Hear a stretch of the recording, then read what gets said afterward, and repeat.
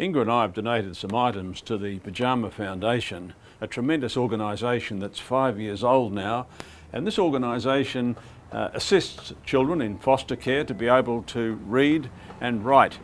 What happens is Pyjama Angels spend about an hour of time each week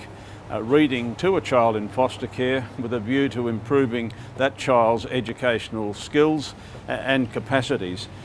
There's a lot of evidence out there that if a child is able to read and write and count, then of course when he or she grows up, that does give the child a very much better start in life and a wonderful opportunity of getting one foot on the employment ladder. The Pyjama Foundation is looking for more Pyjama Angels, men and women who are able to give about an hour of their time per week to read to a child in foster care, and there are tens of thousands of children in foster care and the need is great.